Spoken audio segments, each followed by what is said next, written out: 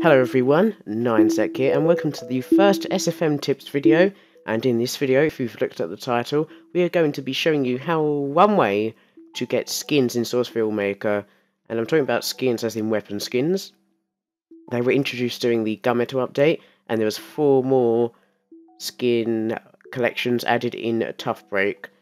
So we're going to show you the way that I don't really use it, but someone else used it on the stream, which I had to help them with. So, first thing you need to do is actually get into a map loaded, so we can show this off. So we're just going to go into this map, I guess. So yeah, we're not really going to go into how to add the unusual gun effects that you might know. There's Energy Orb, Isotope, Cool, Hot, and I think there might be one more, but I'm not too sure. So we're just going to use this area to show off the guns. You will need to get a C underscore skin. Obviously, it's only the stock weapons that have skins, not including some of the guns. Not all of them have skins.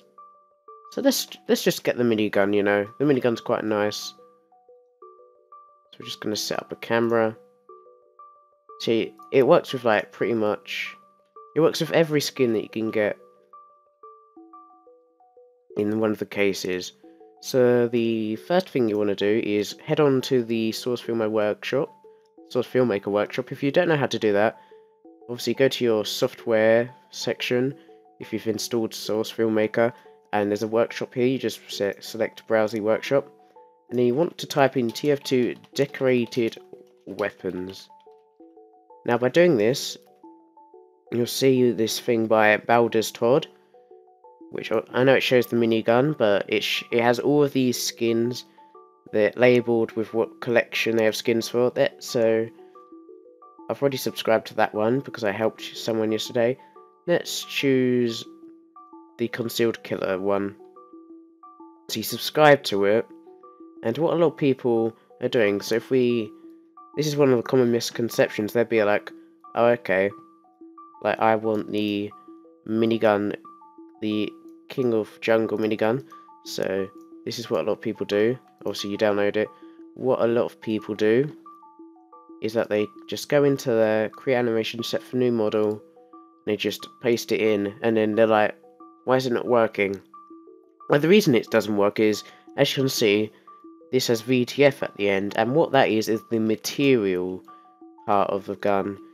Without this, it would just show a black and purple texture, which is a missing texture. You can see it for all the Half-Life 2 props, but it's also for every prop in the game, including the minigun.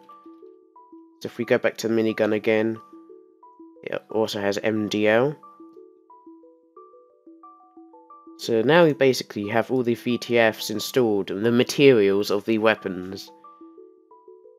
Now, obviously I'm doing the minigun, so just copy that, we'll use that later. Obviously if you're using, I don't know, the revolver, rocket launcher, you select that. Then what you want to do is click on the C underscore minigun or whatever gun you're using, and click Add Override Materials, and then you show that in the Element Viewer model.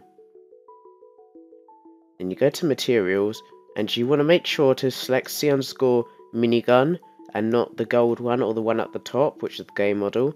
You right click on that, you add the attribute, and you want to do string, not string array, just string. And this message will pop up telling you to add the string, and you want to type $base texture. Now if you've done this correctly, the gun should be purple and black, which I said before was a missing texture. So, and what we're doing is we're going to put the texture on it. So if you press the little square plus button next to C underscore minigun, you see it pop up with cloak factor, cloak color tint, and base texture. You don't need to worry about these two. They're not really important to weapons. You want to focus on here. Now, as you can see, we've got a data part, and you want to click on that. There's a little gap next to it, and whatever VTF you copied in. So I said I was doing the minigun, so what I did was I just highlighted the minigun King of Jungle since that's the skin I wanted. And then I click on the gap, control paste that in, and as you can see, it's worked. Now I would recommend, if we get the heavy for the example, I'm not sure if I think it does happen on the minigun, but if we get the heavy in his pose, I've noticed this just in with general, sometimes when you zero it in, so when you get the heavy one, and then you drag it on the minigun and you zero it in, I'm not sure if it's going to do it here. Yeah, it's done it here. As you can see, that barrel of the minigun has gone in from itself. And so yeah, I would recommend like adding the skin after you've posed and everything, so then you won't have to zero it in, and then the muzzle of the minigun will not be inside the minigun. Anyway, I hope this helped you with getting the skins. This works with like the scat gun, pistol, minigun, flamethrower, revolver, shotgun, SMG, knife, sniper rifle, all of the basically stock weapons, not including the melees. Yeah, Bowler's Todd's workshop, I will put a link in the description, where he has done another way, but we're going to do that in the next video, showing you the second way to do it. There is another way, which I personally use, but we'll show that later. So as you can see here, we've got obviously we did the Concealed Killer, but we've got the Warbird, we've got the Pyroland, Powerhouse, Two Fort, and he's basically just got all of them together, which is really super helpful. So I hope this helps you understand how to get skins in SourceFilmMaker. If you have any suggestions on what you'd like me to go over, please feel free to put it below. I'm thinking of doing lighting and unusuals and like stuff like that. This is going to coincide maybe in a month or two with my SFM for Dummies, where like I might say, if you get confused by this, like you can check out this previous video or something like that on it. So anyway, thank you guys for watching this tutorial on how to add skins, and I will see you in the next video.